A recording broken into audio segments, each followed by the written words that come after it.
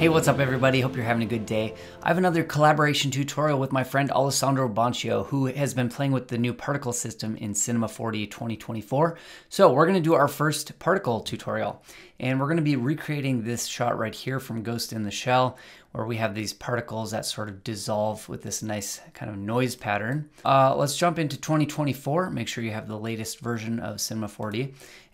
So I have all the new stuff docked over here, but it's under Simulate. There's a whole bunch of new stuff under Particles. So you can just tear this off and dock it wherever you want. So I just kind of tore it off and I docked it over here. So that's just where you'll find them if you need them. So the first thing we're gonna do is add a particle emitter. So don't use the legacy one here, but use the new section up here, which is the basic emitter, and then underneath is the mesh emitter. So we're gonna make sure that we have our figure highlighted, then we're gonna add a mesh emitter, and it's gonna be emitting particles from this mesh. So we don't want them shooting out, we want them to be still. So we're gonna go to properties, and under speed, we'll put that to 0. We'll go back to emission, and we're gonna change the kind from surface to volume. And then we have a voxel size that pops up. And the voxel size, if you've used the volume builder, this number will be pretty obvious to you. So if it's a lower size, it will be a lot more accurate to this geometry here. All right, let's actually turn off the geometry so we can see what's going on here. All right, so here's what we have. They are, since they're not shooting out now, they're just spawning here, but we want them all to go in one shot and then be done instead of continuously spawning. So instead of constant, we can change this to shot, and then we have to make sure we have a lot in the count. So we'll just start with 1,000. We'll see what that looks like. It should just take one frame to spawn all of them, and then it will stop spawning. All right, so that's what we have so far, and now we need to have them slowly dripping and falling down to have that transition. So we're gonna do that with a field. So we're gonna add this new field condition here. So we have a field condition, we're gonna add that, and in the field condition, we can now use fields, which you should be pretty familiar with. And we're gonna start with just a regular old linear field. Before we do that though, let's add some gravity. So here's our gravity up here. We're gonna go ahead and add a gravity, and we're gonna change the acceleration to 50, so there's not too much. And we'll just see what that looks like. So everything's falling. We're gonna use this field to specify what parts of the gravity are going to be affecting this object. So in this field, we have a linear option here. So we're gonna put linear.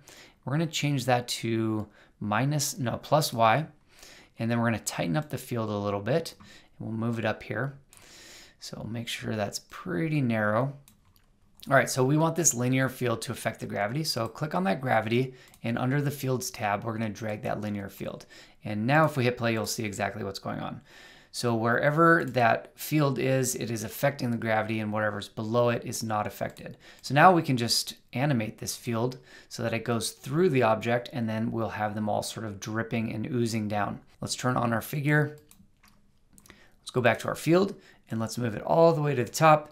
Go to frame 0 and make a keyframe. We'll go to frame 70 or so, put it all the way down past the feet, make another keyframe. All right, so that is looking perfect. The only problem is this is very linear, obviously. So we need to break this up with some noise patterns, and we also need to add a tracer. So the tracer, we're going to make sure we click on the mesh emitter. We're gonna click on this cloner and click the tracer. All right, so we should have this being traced now. And actually, I just remembered something. Instead of the mesh emitter, we don't actually want that to be the trace link. We want it to be this particle group folder.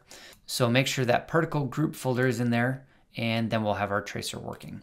Now we do want to make a couple tweaks really quick here. Instead of the limiting to none, we want to limit it from end, and we want the amount to be 6 so that these lines are a lot shorter. All right, you can see that we are starting to slowly build up on this effect, and it's coming together. Now we just have to add some noise, and we should be in business. So we'll go back to that field condition, and in this field section, we're going to add a shader field. In that shader field, we are going to add a noise. So we'll add noise, and we're gonna change the noise to something very blocky like cell noise.